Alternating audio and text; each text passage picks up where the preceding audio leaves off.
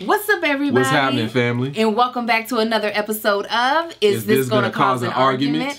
My name is Angel Lakita Moore Tanksley, also known as ThatChickAngel.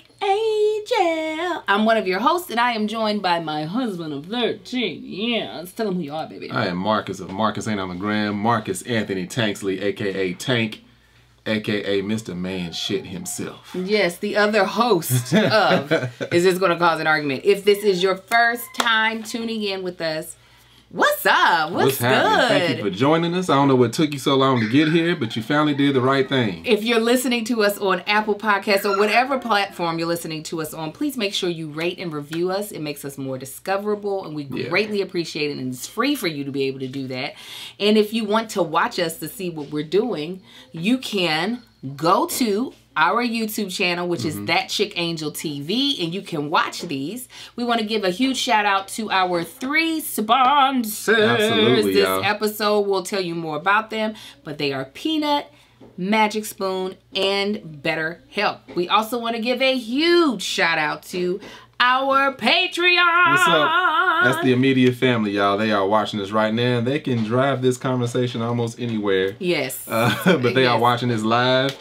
And we greatly appreciate them. Yes, so if you too would like to be able to watch this live, be a part of the conversation, you can join our Patreon for the low of $5, okay, at www.patreon.com/ThatChickAngel. It's $5 a month, which is 16 cents a day, and you get exclusive content. Marcus and I actually shot 2 different couple challenges today. Absolutely, just for the Patreon, y'all. And let me tell you, Marcus started crying during one of them. Yeah. I'm not going to tell you all what we were doing, but he legit had tears, multiple tears rolling down his face. Can't wait for the Patreon to see it, but it's only going to be for the Patreon to see, so you're going to have to join to be able to see it. So we like to begin every single episode off with one of 2 segments. We either like to tell you what's got us in our feelings, or we like to tell you a Tanksley Pride story. Where's your heart at today, babe? We can do a Tanksley Pride. Tanksley Pride story it is. I'll start, or do you have start yours? off? Go ahead. Because it kind of ties into today. Okay. So like early last week, I think I was somebody keeps saying Tank's punches. Yeah, I'm trying to think of something else. I hate that.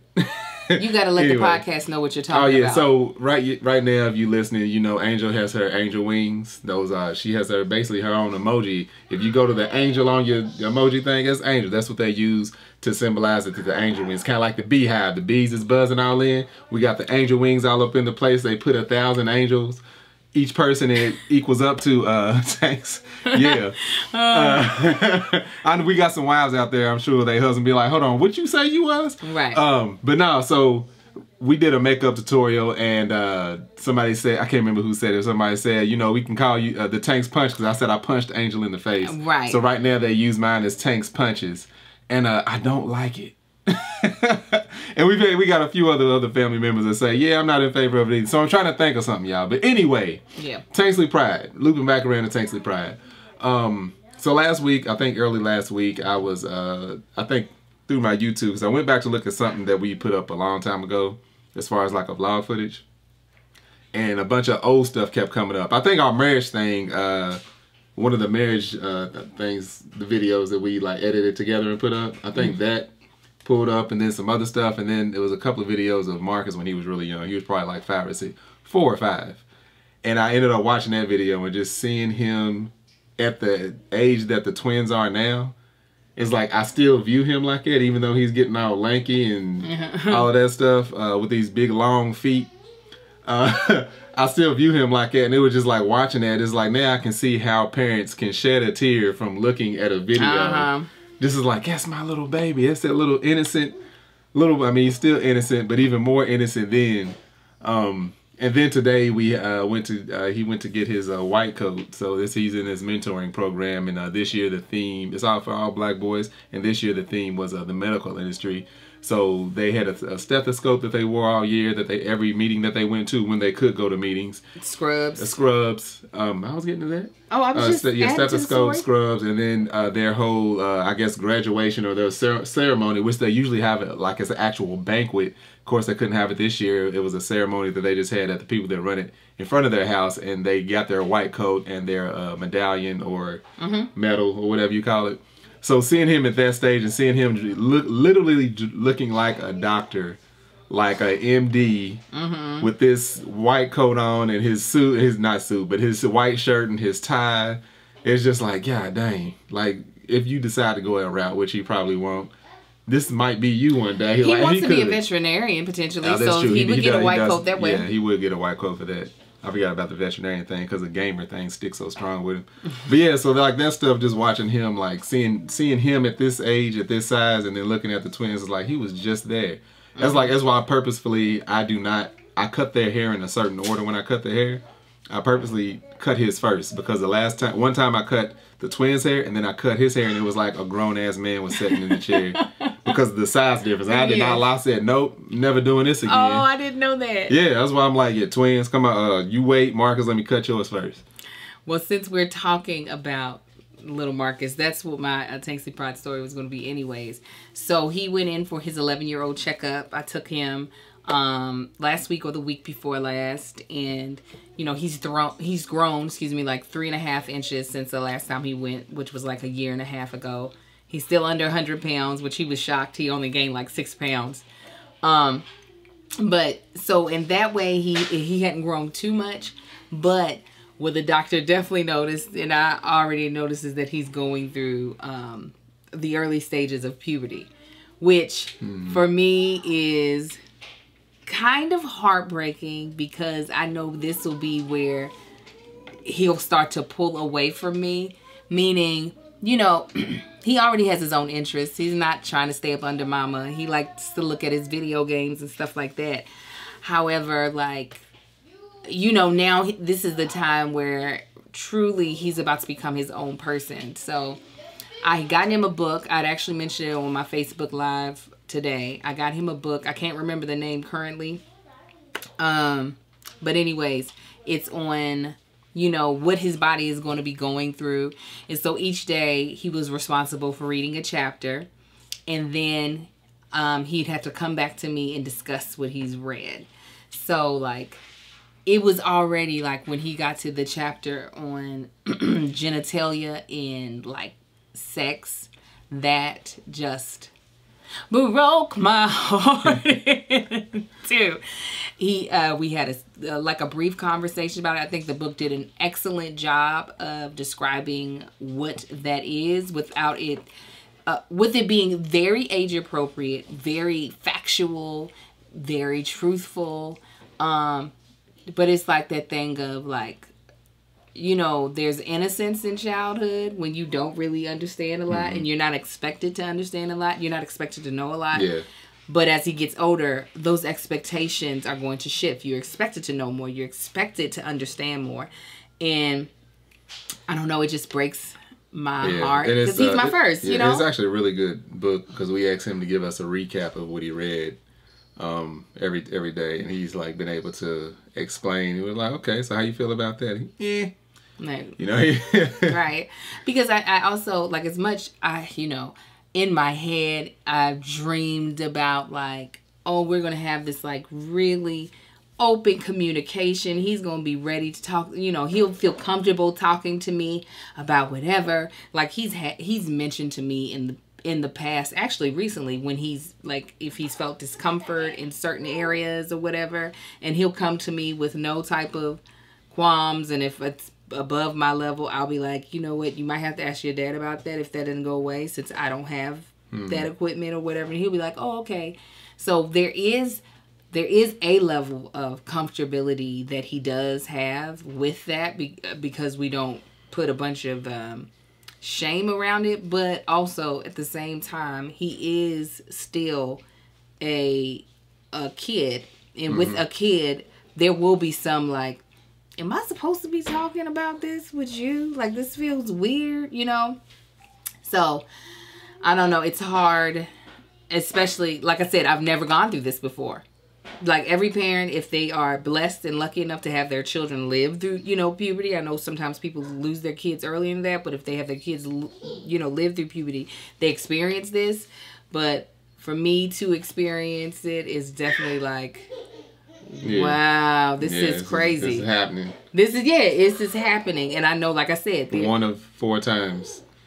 Right now, he pretty much tells me everything. Anything I ask him, he tells me, and he should tell me. But we're about to hit an age where there are certain things that he will want to remain kind of private. Yeah. And I can't be upset about that because he is like, those might be like honest to God private thoughts that should only be for him. And some things that I actually probably don't want to hear. If I'm really honest, not trying to be the cool mom, being like, no, tell me, what was the dream about? Huh? Oh, okay. But, it's just... Mama, I was all in it. How comfortable were you? Was it more so conversations you had with your friends, or were you more so, this is just for my thoughts for me? Or were you talking to your dad, your brother, your mom? Yeah, that was not a conversation that was had in my house. Oh, okay. Not for lack of them making me comfortable enough to go to them. It was just conversations that was never had. Mm-hmm. Yeah, we didn't talk about that. That's not something that didn't have those talks with me until he knew, until I had my driver's license and I was staying out later than I used to. Mm-hmm. Mm-hmm. It was like, you wearing protection? It was you having sex? I was like, no. Of course I was. It's like, right. You wearing protection? He's like, well, do you have protection if you need? I was like, yeah. He said, why you got protection if you need? Oh yeah, he waited till late. Yeah, late in the game. But no, it was nothing that they ever made me uncomfortable about. It just not a conversation that was had. Mm-hmm. And I knew what I needed to know. I don't feel just from one school. Like you learn quite a bit in school.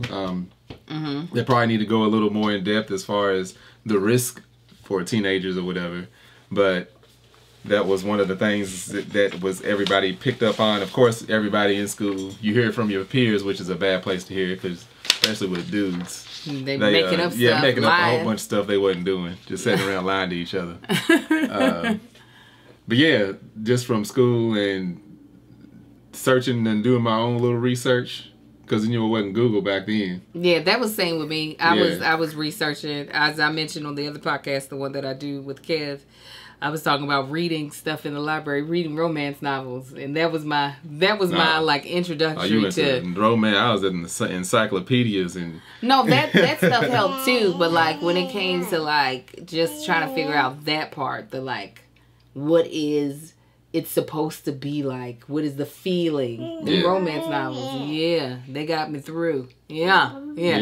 You all can hear our co-host Amar, and it's his perfect timing because we're about to talk about our first sponsors. This is the first time we've ever worked with this sponsor, and when I tell you all, I'm probably more excited about working with this sponsor than I have with any of the others as far as in a first time, because I feel like this is going to be so helpful for so many people in our audience. This sponsor is Peanut. Okay, so what is Peanut? Peanut is the app that helps you meet like-minded moms and moms-to-be. Mm-hmm. Peanut provides a safe space for mothers, expectant mothers, and those trying to conceive, build friendships, ask questions, and find support. Introducing you to women nearby who are of similar stage in life, Peanut provides access to a community of women who are there to listen, share information, and offer valuable advice. Whether it's understanding IVF, adoption, pregnancy, first years, or nursery and beyond, Peanut is a place to connect with women like you. Now, I remember when I had little Marcus, I had no friends out here that had kids. I felt so alone. I know then you would have jumped all over something like this. This would have been so beneficial to me. It sounds helpful. Because it is very hard going at it alone And it's always nice because pregnancy, even though you're growing someone, can sometimes feel like the loneliest time, especially if nobody else is going through it with you. It's always nice to have a pregnancy buddy, somebody who is pregnant with you. So now you can have a community of people who are either pregnant at the same time as you or going through the same thing. Like I can only imagine people going through adoption if there's no one else around them going through it. All the legalities, all the things to look out for. Like even the emotions alone.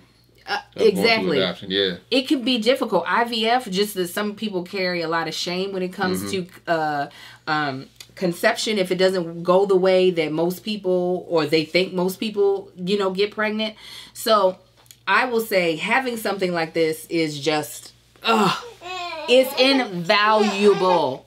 So this is what we would love for you to do. Okay, because I signed up for Peanut. While I do have a huge community of mom friends in like real life, I do feel like there is a wealth of knowledge that I can give to the community. So I signed up to be able to give advice and get answers to questions like having my son go through puberty. Like if I didn't talk to the doctor, I would have never thought to get the book that I got. But this is something that I could have found out on this app about like, I need some help.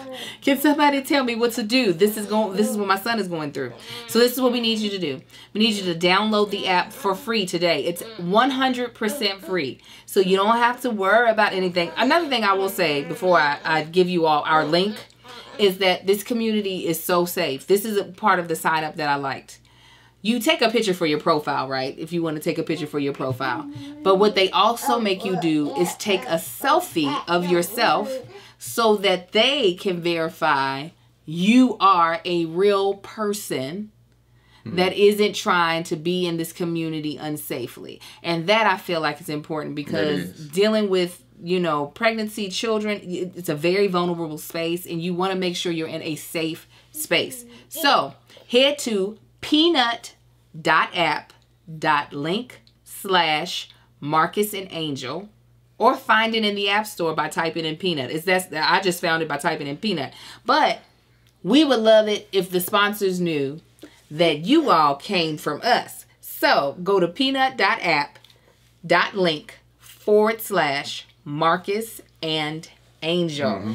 We want to really thank Peanut today for sponsoring this podcast. And more importantly, we want to thank them for creating a community, a safe community for moms and moms to be, to connect. All right, you guys. We're going to jump into the topic of the day. This is the first part of, I'm not sure if it's going to be a 3-part or a 4-part series. I've already booked 2 speakers for this series that I'm super excited about that have a wealth of knowledge, you guys. Wherever your journey is when it comes to finances, we are hoping that this series that we're going to do with you all for this next couple of weeks are going to be beneficial. So we wanted to start off this series not with an expert. We instead wanted to kind of give you all a little more insight on our money story. Our money story and how we've matured or not in dealing with finances or money. And what our money goals are. Because it's okay to have, like, everybody's money goal does not have to be I want to be stinking rich, because a lot of times being stinking rich, especially as a black person, comes with a lot of sacrifices. Like you can't have a bunch of kids sometimes, like I did. But anyways, let's start off with how we were raised when it came to finances, whether it be indirectly or directly. You want to start, baby? Yeah, I can start. So with me, I came from a 2-parent household. My parents were always like good with money. They knew how to save. They never lived above their means. And I never saw them struggle when it come to finances, whether they did or not. Maybe I didn't see it as a child, but they seemed, even as an adult, they've always seemed to be on top of their finances. And that's, is me and my brother and sister, that's what we experienced coming up with watching them. However, it doesn't seem like any of us fell in their footsteps. Because I don't feel like granted, we're in a different time because, you know, my parents, especially my dad, his biggest thing was save. Like, save, save, save, save, save. You have to save. That's the only way you're going to accomplish certain things. That's the only way you're going to be rich or wealthy or be able to live debt free. You got to save. To where, as I do research now that I'm a little older, it's like, yes, it is good to save, but at the same time, you need to invest. And even when I was, it's before I moved to California. Actually, I think I was in high school. Maybe I was in college. I remember my parents talking about buying another house to rent out. And I was just talking to my dad, like, you should definitely do that. But he was still kind of old school. He had heard horror stories about having tenants and all that type of stuff, to where I look back on it now and I'm like, you definitely should have made that move. Like, that's another way of building wealth. That's another way of getting passive income, because they had the financial backing to do it, is to purchase the house and rent it out, and then, you know, pay that house off and just get even more income from it.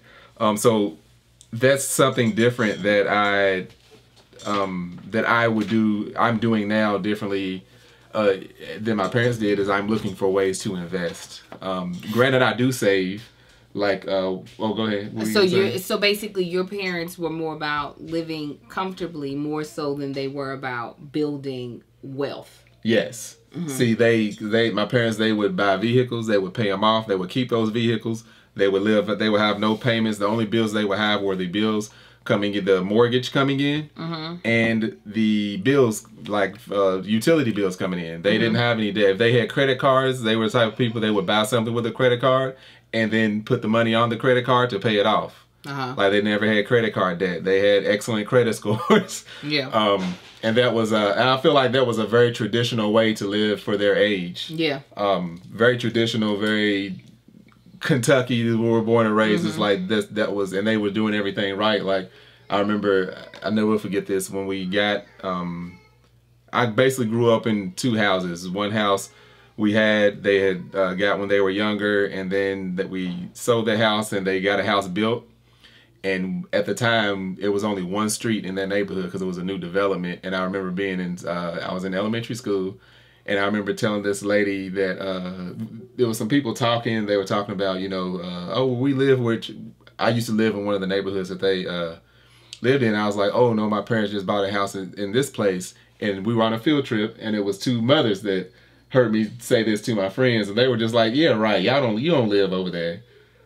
Like, no, they were like, no, you don't. And I remember looking at them, but as being a child in elementary school, and I'm just like, oh, y'all not used to success. Like, but I was just like, how you gonna tell a little child, like, yeah, right, y'all don't live over there? But at the time, it was literally only two streets. It was the main street coming in that didn't have that many houses, and then our street that only had 3 houses on it. And then that was one of those things where it wasn't a struggle for my parents to do. I remember we were house hunting for a long time. They were looking at houses and found that I was like, oh, we'll just build one. Once they found a neighborhood that they liked. So that was that was something that the only thing that got passed to me was saving. So that's instilled in me. Like, every bill that I pay, not bill as far as like utility or anything, but everything that I finance, I have a bank account for that automatically transfers, and I always put more than what's owed in that account.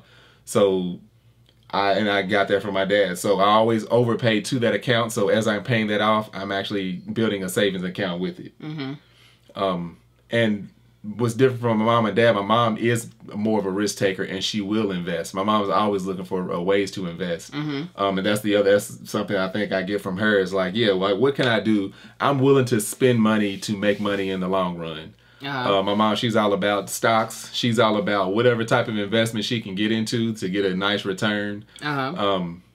You know, get a sweet return. She's willing to do it, and like, but she won't just do anything. She won't throw away money, because she'll call me. It's like, what should I do about this? I'm like, well, let's find out who you need to talk to. Well, your mom, like my mom though, they like to gamble. So your mom will take risk when it comes to that. That's more of that's a hobby. Right. Yeah, like Daddy, he would gamble, even though he ain't the one. Like, he was very frugal when it came to certain things.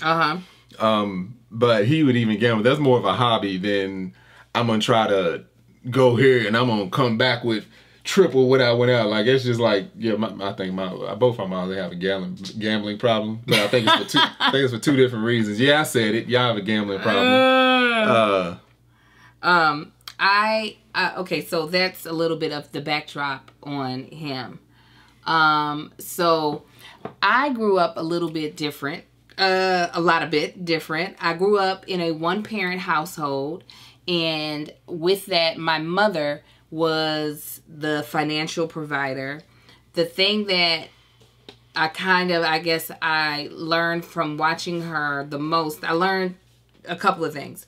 One was my potential earning could be as high as I wanted it to be. It just all depended on how I worked. There was no type of thing of there's a cap of how much money I can earn. So like, making 6 figures right out of graduate school, while that was like a pleasant surprise, it wasn't something that I didn't think was unattainable. Like it was never a thought in my head of, if I can just make 75 grand a year, I'll be happy. It was a thing of, I'll make as much money as I decide I want to make. Yeah. You know what I'm saying? So that was one of the plus sides, because my mother, for most of my life, I can't say it's the same for my sisters, but for most of my life, she was making a nice amount of money, especially compared to my friends' parents, right? However, in the scope of things, I don't think my mother had a lot of financial literacy. So, I feel like my mother, while we can garner a lot of money, we can get a lot of money, we will nickel and dime money away. So like not having things to show for it. So not actually building wealth, not actually even understanding in particular how to create a plan and how to execute the plan, or how to have a goal and then execute the steps to reach the goal. Yeah. A lot of our, I grew up in a time where the church was big on preaching prosperity, right? It's still a part of it where, God is going to bless you. He going to give you the money. And then that would be the financial plan. Yeah. God going to bless you. He going to give you the money. That would be the financial plan where, yes, God can bless, God can give you an abundance, but there was, it was like faith, but there was no actual legitimate, tangible works working toward the faith to work towards it. See, that's interesting, because you were taught that there's no cap to your earning, to where, like, both my parents had well-paying jobs. That was what I was taught, was like, get a good career and be responsible with that money. Last Loud often asks if did my family teach me about money. That was their way of teaching me about money, was them not being. They didn't keep us in the dark of how they handle things. It's like, we paid this off. Why don't you get a new car? I remember we bought that house, the second house. It was just like, why are we pulling up in this nice neighborhood in these busted cars? Yeah. It was like, at one point in time, it was almost embarrassing. Like, dang, why don't y'all just buy a new car? They was like, for what? We don't need no new car. Yeah. And then eventually, they just bought new cars when they wanted them. And it was like, all right. And then they got to the point to where it's like, no, we're going to keep some new cars now. Right. But they could at that point. They could live comfortably. So you all had surface level conversations, but not like too many like mechanics about it. No. My daddy, he had a thing of, he used to do these charts of, if you should be saving this much a month. If you save this much a week, it's easy to save this much a month. It's easy to save this much a year. And in 5 years, you'll have this much. Right. Which is a lot easier to do or say than do when you wasn't working consistently as he was. And when you did start working, it was just like, yeah, I got this money now. Let me spend it a little bit, Yeah. Coming from someone, because it ain't like they gave us allowance. Granted, they would, if we needed something, they would help us out or give us money, but it wasn't like my parents were just handing me money hand over fist. Like, that was not happening. So it got to the point to where I knew that I never asked for expensive things. Like, I think we talked last time about like Jordans and shoes and buying expensive clothes and stuff. It's like, I never asked for anything extremely expensive until I started working, and I was like, I wouldn't mind. I was like, hey, could you help me get this and I'll pay you back? Yeah. You know, and they were fine with that. That was how I kind of learned, like, it was a way of quote unquote financing early. Yeah. It's like, I spent this. I didn't have the money to buy it, which is what most people do when they finance. They can't afford it, but they just pay it off over time. I know for me, one thing that kind of opened my eyes to some money, like how to kind of handle money, that stuck with me, but I don't know if I've implemented it the way I should. When I was in middle school, I ended up... Sorry, guys. When I was in middle school, I ended up in a special math program where they taught us how to pay bills, what it looked like to look at... Hold on, guys. This boy is loud as all get out. Yeah. But while I go deal with him, why don't you go ahead and tell him about our next sponsor, Magic Spoon, who has been a fan of the podcast. I'll real quickly tell you that what I love about Magic Spoon, you all know that I am a WW partner. The frosted flavor of Magic Spoon, which Marcus is going to tell you about it, is so low points that it is one of the few breakfast options that I will actually delve into, because I know that it'll keep my points, my smart points, low for the top of my day. Go ahead and tell them. Yeah, I'm going to tell y'all real quick about this Magic Spoon. Now, one thing I like to do as soon as I get home from work is eat. Magic Spoon is one of those cereals that feels like you shouldn't be eating it as an adult because it's bad for you. That's how good it is, but actually it's not that bad for you. It tastes like a kid cereal. It really does. It's not bad for you at all. It's not bad for you at all. I'm about to go over the nutritional facts. It's 0 sugar, which is already so much, is night and day from any other regular. A lot of cereals, you might as well be eating candy. A bowl of sugar is what you might as well be eating. But it's 0 sugar, 11 grams of protein, and only 3 net grams of carbs. But with each serving, it has 4 flavors: cocoa, fruity, frosted, and blueberry. Blueberry was Marcus's favorite. That was my favorite, y'all. I end up loving the frosted the most. Turn it up. I was able to eat that with unsweetened almond milk and was happy. Happy. Yeah, no, it tastes, the cereal's good. Like, flat out good, y'all. It's keto friendly, gluten free, grain free, soya free, low carb, and GMO free. Yes. We done already told them what our favorite flavors are. So let's just go ahead and tell them where they can get to it. Yes, y'all can go to magicspoon.com and enter our code, what is that, /argue, to grab a variety pack and try it today. And be sure to use our promo code ARGUE at checkout to get free shipping. So Magic Spoon is so confident in their product. It is backed with 100% happiness guarantee. So if you don't like it for any reason, they'll refund your money, no questions asked. That's magicspoon.com/argue and use the code ARGUE for free shipping. Angel threw me out because she didn't repeat ARGUE. I was waiting for it. Sorry. We thank Magic Spoon for sponsoring the podcast. Absolutely, Magic Spoon. We appreciate y'all, and thank you for making such a wonderful cereal. Yes. Are you just gonna tell them about it too? Oh, now you get quiet. So he only wants to talk when I talk. Yeah, apparently. And then when I stop, let's see when I stop. No. He's so loud. So what I was going to say is the program that I was in middle school. Hold on real quick. You remember you were telling me about when you was doing, what was that, color guard? Yeah. And you used to throw the baton and every time you would drop it. And that was the routine that you learned in your head. So the one time you actually caught it, you didn't know what to do next. Yes. That's how it was. It's like, you're supposed to repeat that before I move on. I was like, ARGUE at checkout. Bless your heart. Anyway, go ahead. I'm sorry. He was in the program. They taught us how to look at the stock reports. They taught us how to get information from companies we wanted to invest in. They taught us how to write checks out of checkbooks. Like, even like your check should not have the date that the bill is due. It should be at least a week in advance or at least a couple of days so that you're paying this on time. This was back in 6th and 7th grade that I was in this program. We did, I think it was an elective that they touched on that where it was the same thing. It was like, it started off with like a check balancing thing, which nobody knows how to do that now because nobody writes checks no more.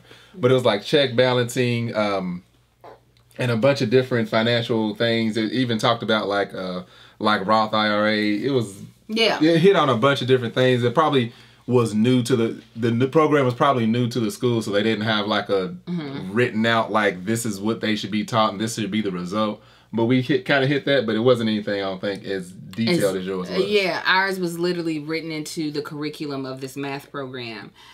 But I will say that was probably the most in-depth like conversations about money that I had in my entire adolescence. I remember the first opportunity going into college. I wanted a pager. And, you know, a lot of these credit card institutions prey on college students. Oh, absolutely. So I got a credit card so I could get a free pager. And the way it worked is that your pager, your monthly charges were automatically charged onto your credit card. And being a broke college student, eventually I was like, I can't even pay it. So that was my first ding on my credit, was me not being able to pay this daggone. And it was cheap. It was like $30 a month, but I was a broke college student, so I was just like, I can't. And then getting the notices of like the debt collector for this $30 or however much money it ended up totaling to. I didn't care. But even with that, like what I've been trying to unlearn is this mindset of debt being a necessity in life. And I think I picked that up by watching people in my family, like the part that feeling like debt is a necessity. Like, oh, you gotta have good. And what I mean by debt is a necessity is most people live by this. Because we feel like we have to have a good credit score to have a great life. To have a good credit score, you have to have debt. Yes. There's no way to have a credit score unless you have debt. That's what I was about to say. A lot of people, they like harp on this great credit score. It's like, my credit score is this, which means, oh, that means you've owed this much money and you've just paid it back. Or you owe this much money and you're good at being on time with those payments. Yes. And that's how the country is literally, our financial institution is set up for people to be in debt, not debt free. Right. That's the only way to be successful in that realm of having good credit. They set it up to where, like, we'll make these people look good as long as they owe money. Right. I mean, there are a lot of people who absolutely are, like, want to and their goal is to have the 800 credit score. Yeah. And not to knock those people, because that means that they are on top of their stuff. And that might be, you know, they possibly never needed to have debt at all. They just did it because they wanted to have it. Right. But that has been something that not until my adult, like grown, not like 20 something, but grown life that I didn't realize have been so inundated in me that it became a true like belief, almost like a religion, that there was no such thing as actually having the money to pay for the thing you want. It's all about having the money to make payments for the thing you want. Like, truly, it was mind-blowing. Marcus and I sat through most of Financial Peace University, and I will not lie to you. We have not. The only step I've implemented is, like, baby step number 1. But just that mindset, and that's even something that, like, I would say his parents probably did not teach him, because, like, it's not like they bought their house cash. It's not like they bought their new vehicles cash. They paid those cars off based off of debt. So paying interest to financial credit. Yeah, the only thing I will say with, like, they would always pay things off early. Quickly. Like, they would pay them off quickly. Like, that's always my parents' goal. Even the few times I can recall that they had, like, credit card payments or whatever, it was like, okay, we're not going to keep this for more than a year. Like, we're going to pay this off right away. And their cars, like mama and daddy, one thing they always did was double and triple up on car payments. And, like, pay them off really quickly. Same with the house. Their mortgage, they always put extra toward the mortgage. Like, it was just, our mortgage is this, but we're going to pay this. And, like, that was one thing that was always instilled in them. When they do finance. But like something that I didn't even realize was a possibility until I talked to our friend who is watching the podcast right now. He's actually going to be our first speaker next week. Our friend Damien. His way of buying a car is, if he knows he's going to buy a car, he will either pay for it from his savings or from an account, and then make car payments to himself. So instead of paying interest, but Damon got money like that. Well, because he's right. I mean, you gotta have a certain amount of money to be able to do that. Buy this $120,000 car. I'm just gonna pull it from his little account over here and pay myself. But he's not buying cars like that. Sense. Yeah. He's not buying cars like that. But if you're capable, like for instance, your parents, if they're capable of making 3 or 4 car payments, they're capable of saving up those car payments that first. Makes a lot of sense. And then paying for the car, and then paying yourself back so that account. Yeah, because that interest, that 2 point or 1 point, or if you have horrible credit, 17 point, whatever interest rate you're not paying. Right. So, my financial story growing up, like I said, being raised by a single mother, who, like I said, made a lot of money. However, and not to say that owning a home has to be your goal. Like we talked about this on Married at First Sight. Not to say that you have to be a person that can leave a bunch of money to your kids. I mean, that's a lot of people's goal. It's not everybody's goal. Right. But being that it is my goal to be able to live, you know, financially comfortable, and to be able to, while I'm living, set my sons up to be comfortable as they grow into adulthood. And then when I'm gone, set them up to have a huge nest egg. You know what I'm saying? I realized that what I grew up with is not sufficient to take me to there. I feel like my mother did the best she could with her background, but because even with your own household, financial literacy to the point that we could know is not really taught in a lot of black homes because we don't know it. No, we don't. The information is now accessible to everyone, where before the accessibility it wasn't a thing where we knew what people were doing to get money, like or that we had access to buy those properties or access to buy land. But yeah, and that goes even deeper. It's, you know, just through the history of being black in this country, we're starting off at a deficit. Right. So this is, in general, this is new information that's being fed to black people. Right. Granted, even though it's been available, we didn't know to look for it. Now you see more and more people starting to look for it or being exposed to it, and they're just like, well, hold up. So now I feel like our generation is the first generation that's like, no, I'm going to lead. I want my kids to have what those white kids had. Granted, it wasn't passed from 4 generations ago. It's getting passed from 1 generation. But I hear more and more conversations like that. And then not just the white kids. A lot of immigrants come over here, well, that's starting off so much better. Because the immigrants are starting off because I mean a lot of them come from money. And they come here and it's just like, okay, no, I can have this and I'll get this for my kids already, like off the bat. And even if they don't come from money, there's a whole different relationship with money. Yeah. We are, as Americans, we are a country that is obsessed with consumerism. We spend money like crazy. When you think about a lot of the people that come over from smaller countries, like they come over from Korea, they put their money in a pot. They all invest in a business together when they get over here. They make money off of that business. They live in a house together to keep down their expenses. There is a feeling of delayed gratification is worth it. That I don't think we as black people, I think a lot of times have a problem. And I don't want to make a complete blank statement, but with delayed gratification, it's like once we have it, like when you think of rappers, when you think of basketball players, when you think of the people that we see in our community that make it big, not to say that there aren't people making it big in other ways. A lot of times our first thing we want to do, the one that's in the spotlight, we want to stunt. Yeah, we want to stunt. We want to drop that cash. We trying to buy every single vehicle. we're trying to, you know, wear all the ice, wear all the chains. Yeah. And not to knock it, because that does not have to be, that can be your goal. Your goal does not have to be building wealth.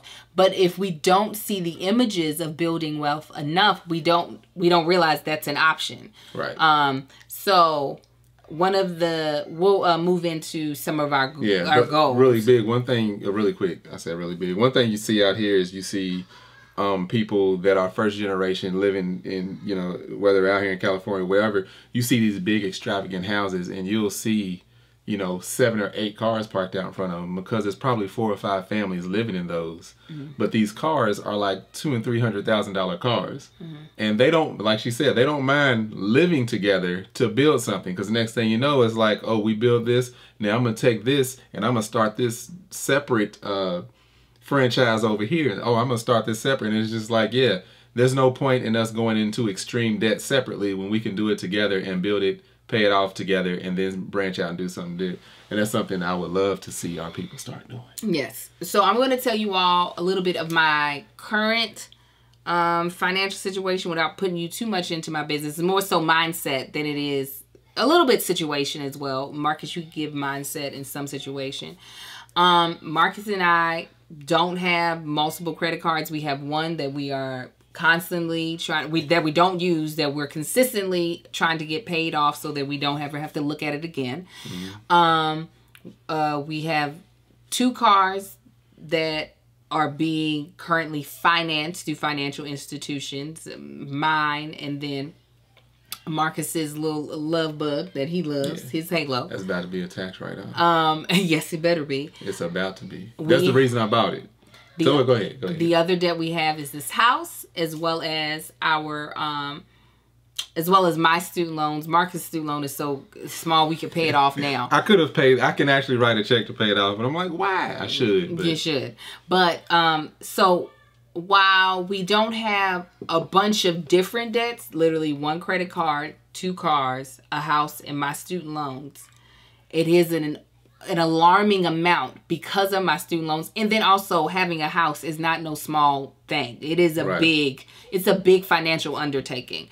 So while we have that, right, where my mindset that I struggle with the most is, 1, trying to figure out what things that I should be buying for my business and not feeling so like scared to purchase things for my business.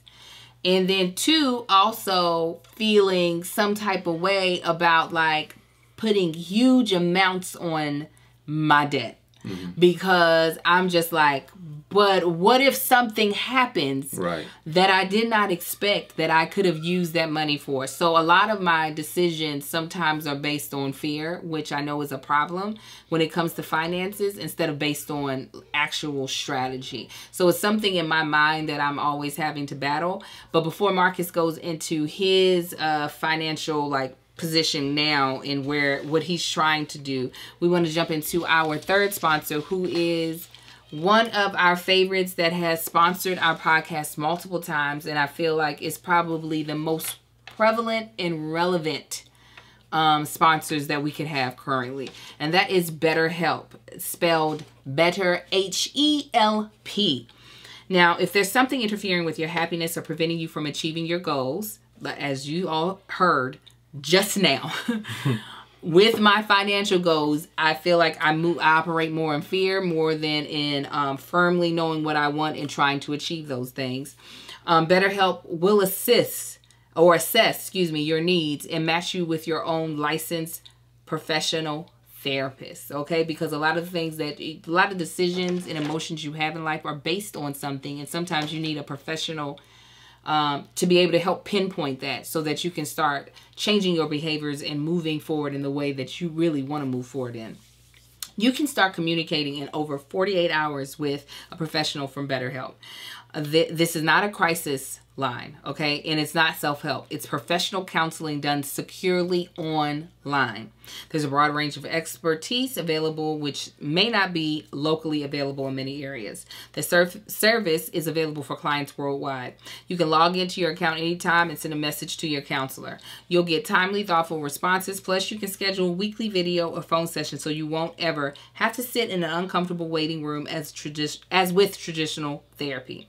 BetterHelp is committed to facilitating great therapeutic matches so that they make it easy and free to change counselors if needed. It's more affordable than traditional offline counseling, and financial aid is available. BetterHelp wants you to start living a happier life today. You can visit their website. You can read their testimonials. You can see that there are real people getting better help from BetterHelp. Like, oh, go ahead. No, you go ahead. No, I will say, especially like a lot of people don't realize that you need somebody to talk to. Mm-hmm. Like, it ain't always like your friends. I go on to Angel a lot. Mm-hmm. But even she has told me, it's like, I'm not an expert. You need to talk to somebody. Mm-hmm. Especially not even in these times, like, especially as black people. We need somebody to talk to. Don't be afraid, especially black men. I know y'all out here, y'all watching, y'all listening right now to the podcast. Some of y'all listening live. If you need somebody to talk to, do not be afraid to reach out, because it is extremely important, and it can change your life. We have seen it change people's lives. Our friend Kev on stage, he like, this is a completely different man today than what he was 2 months ago. Right. Completely, like, night and day different. Yeah. And even us, it's like, as we work through things, as we talk through things and work through things, and we realize what's going on, it's extremely important that you talk to somebody and help you work out your issues. A licensed professional. Yes. You hear me? So what we would like you to do is to visit betterhelp.com/argue. Argue. That's better, HELP, and join the over 1 million people taking charge of their mental health with the help of an experienced professional. In fact, so many people have been using BetterHelp that they're recruiting additional counselors in all 50 states. Special offer for Is This Going to Cause an Argument listeners. Get 10% off your first month with betterhelp.com/argue. Argue. See how you leave you hanging? I appreciate you, baby. Again, we want to thank our sponsors. Let me tell you, this was a dream to be able to have sponsors that felt like our podcast, our platform was impactful enough that they would want to use us to spread the message of what they have and what services they offer. It just warms my heart. It really does. That these sponsors would want to be a part of our podcast. So we hope that you all will check them out. Whatever walk of life you're going walking through, if one of these sponsors can be helpful, we hope that you check them out and you use our promo code or the link that they have provided for our podcast. So Marcus, what is your current financial situation and your current financial mindset? Current financial situation is, well, I have, at this point, let me think. It's not the first time I've had multiple streams of income. Mm-hmm. Just from before I moved to California, I had my job, and then I had a bunch of side hustles, which was either carpentry or other electrical work. Mm-hmm. And actually, me and my cousin used to have a lawn care business. So it's not the first time. However, as a more mature adult that had a different outlook on finances, this is the first time of having multiple streams of income. And luckily, I have a responsible partner, even though Angel says that she's not responsible. She is very responsible when it comes to finances. However, how intelligent we are with finances may be a little different. Yeah. But I feel like we both can be responsible, but we also live by that creed of we still deserve to enjoy ourselves a little bit. Yeah. It's not, dying to save. Yeah. So right now, it's like I've noticed, and I've said this before on the podcast, I know I told Angel, it's like the more money I make, the least desirable I am to spend it. Like, I'm more reluctant to spend it the more I make. And that's because I'm seeing the result of my accounts starting to fill up, or just how many different ways I'm discovered that I can save, or, just throw money somewhere to where I won't touch it. And I think I see that, and it's motivating. It's just like, okay, I got this much in there. Let me try to double that. Okay. And that's my goal, and it's worked out pretty well so far. It's like the financial piece thing definitely helped. Yeah. Of like looking at it differently. One thing it took for me is studying how I spend money and because mine's a little different. I know exactly what I'm gonna make every single week. Yes. Which makes it night and day from Angel's situation. So mine is like I'm still with my career, still with my company. So I go to work every day. So I know exactly what's gonna come hit my account on Wednesday or Thursday. This week, next week, the week after. I know exactly what that is, so it's easy for me to plan it out. Yeah. And that's why I think the other reason is I'm a little more likely to spend money over Angel, because it's like, oh, no, I got this. I can take this from this, and I can replace that next week, and I still got these that for backup.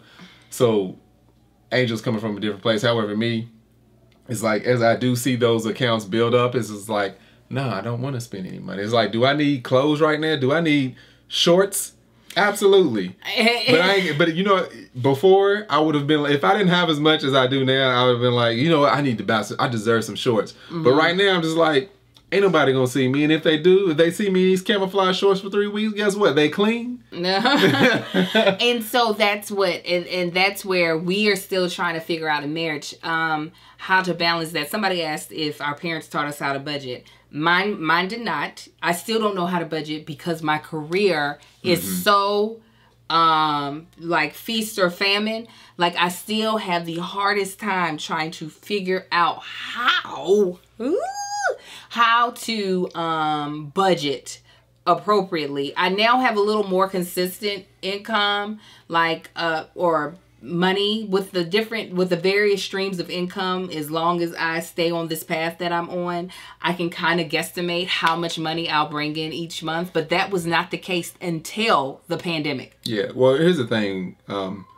I believe, Angel, you could definitely budget without question had your income been consistent for a long time. Oh, yes. Like Angel, like y'all don't understand how frugal and how smart Angel is. I don't think you completely understand yet, but Angel's income is always been such a roller coaster. Yeah. And that's how most, unless they're on this is the first time you stepped outside the box of just being an actress.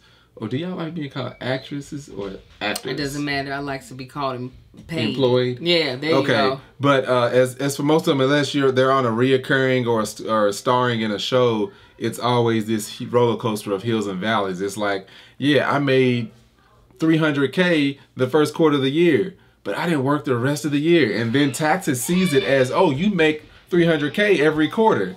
No. And they snatch that money up out of my check. So Angel, how well she's been able to do, one, her hustle, but two, how well she's been able to work with money that is not guaranteed. Nobody's money is guaranteed, but the way mine has been consistently, I think you've done extremely well with that. I've always thought you've done well with it. Thank you. I appreciate that. I do appreciate that. I feel like, yes, if I had been having consistent income all this time, like right now with the more consistent money, I'm more so already thinking about taxes. So the biggest thing that my brain is set on has not even been, okay, let's pay down this debt. It's making sure that when taxes come, that I am set, that they're not asking for money that I don't have sitting in my account already ready for them, or that I'm not either, it would be even better, having already paid them and we are like at zero. So I don't owe you, you don't owe me. We good. But what I was about to say, the part that I think for us that we have to work through is, because I'm the one that has my eyes more on our debt, other than, even though he handles the car debt, he's the one that pays that. Yeah, we split that off. It's like Angel handles some things, I handle other things. Right. And it's just like, unless, like, if she comes to me, it's like, no, I need help with this. I'm like, all right.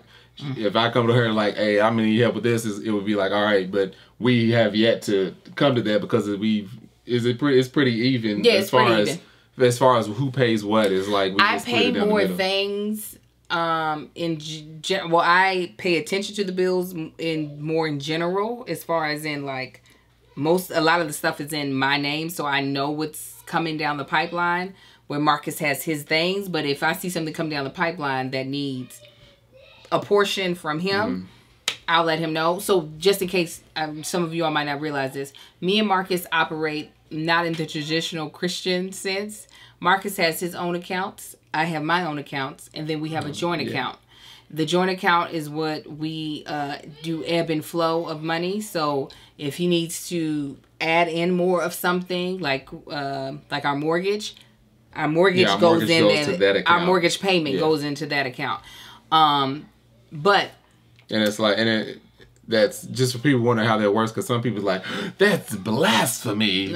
But it's like one of those things. It's like we'll go out, like, let's just, for example, I don't know, like the mukbangs. Let's say we spent X amount of hundreds of dollars on food.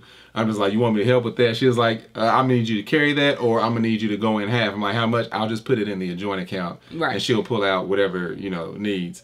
But the joint account is also, we kind of treat it like a savings. Like, we put money in there, not just to spend. It's just like, let's build that up too. Yeah.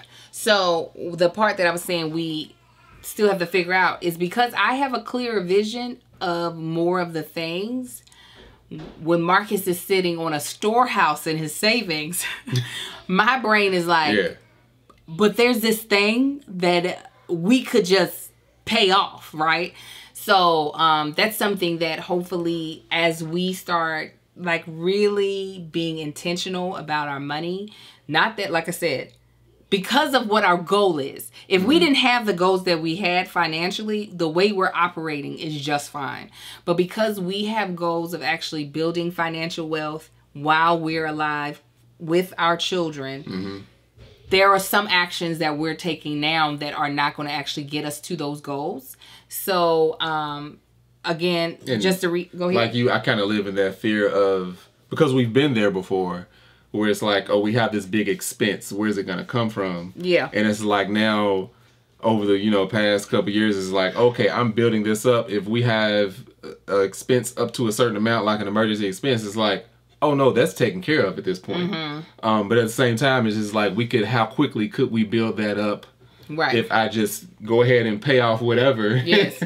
Because to be completely honest, there have been a couple of surprises that have come up on us that if it wasn't for our parents, we would have been SOL. Not SOL to the point that we were just like there wasn't another option. It was just going to be an option that we didn't want to have to take. Right. And obviously I don't want us to ever be in that place ever again. But I feel as though we just have a lot of growth. So we are not doing this series as a way to show you we've got it down pat. No, we don't. Thanks, we're far guys. from down pat. We are very far. But we decided that since we're on this journey, because we want to buy a new house, which is very un-Dave Ramsey, but we're like, oh well, Dave, we're still going to do it. Dave Ramsey be like, well, sell the vehicles. You can kiss my ass, Dave. I ain't selling nothing. There's one I would like to sell right now, though. But I'm keeping that Mustang. So, we want to allow you to know where we're starting at in this journey. And we also wanted you to be able to come on the journey with us, because there's no way out of getting out of finances. Like, even if you are a billionaire, most billionaires are not billionaires and thinking, I don't ever want to make another dime again. They want to become even more wealthier. They want to spend other people's money and keep their money. Actually, that's usually how that works. Yes. So, again, we are going to be having... Our co-host had things to say. He's like, they better not have nothing left for me. Right? Goofy. So we will be having people on that we respect their outlook on money.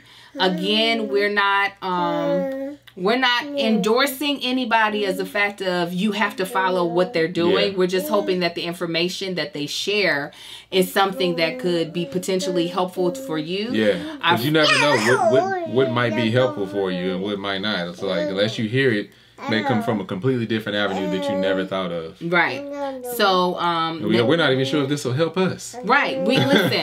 Listen, I am currently in a group called FIRE, which means Financial Independence, Retire Early. And some of my goals are not the goals that are in the group. But I will say, which is very interesting, the person who will be our second guest, she had us make a vision board. Not for 2021. She had us make a vision board for 2030. Not only that, it was a financial vision board. She knows exactly what she wants her net worth to be by 2030. And she's actually doing like actual steps. This is not, let me just manifest money coming to me. She's looking at her current paycheck. She's looking at what her earning potential will be and what she will need to earn in certain years. How much she needs to put away, what she needs to invest in, what she needs to invest in to actually make 1 + 1 = 2. So, like, that was my first time ever seeing that. I was like, wait a minute. You're actually planning on this being your net growth? She said, yeah, confidently, like, yeah. Like, yeah, why not? Because it's actual math. It's not magic. It's math. Yeah, and that was kind of, not to say it's on any type of the same level. That was Daddy's thing with saving. He was just like, you save this much a week. You put in, not even save, you put this much in your account a week.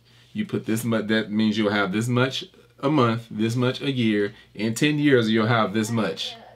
Right. And it was like, simple for him to say. I was like, you know how hard it is at my age to do this? I still wouldn't do that. So actually, I probably should have, and I'd be setting pretty large. But my girlfriend who's going to come on, she's not a financial expert. However, she is a lover of finance, of investments, of bank accounts. Like, she's just a wealth of knowledge that has opened my eyes to so many things that I could be doing better. Especially with savings. This is my first year and like, I don't feel any shame in this. This is my first year of actually having a savings account that I'm using appropriately. I have never had a savings account that has actually held money for an extended period of time for a reason. You know what? You know what? This is every time I've had a savings account up until this year, you know what? This pandemic helped me. Because that was one of the things that kind of started me stockpiling. I ain't gonna say stockpiling like I'm sitting on gold mine. But it's like I wasn't spending so much on gas. And like just that difference, you know, my truck, especially when gas is up out here in LA, it's like $100 a week. So that extra $100 a week for me, it's like just money. It's like, okay, I got this money. Let me throw that over there. I'm going to forget about that. Oh, I'm going to throw this over there. I'm going to forget about that.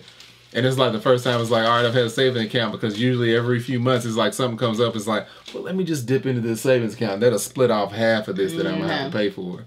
But that's what's great to see, because a lot of times we'll think an amount is too insignificant for it to actually have an effect on our finances.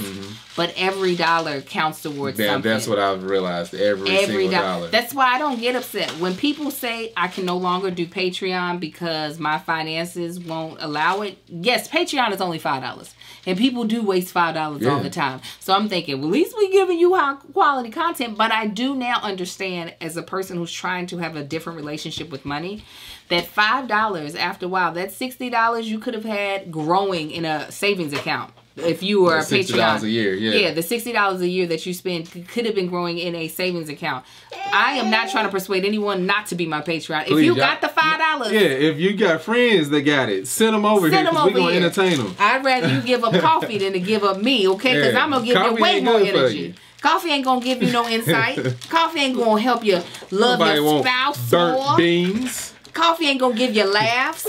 It might give you gas, but it ain't gonna give you. Coffee ain't got the slumlord, okay? And that's what you get for this $5 on our Patreon. Who's on my last nerve? Him and Sai.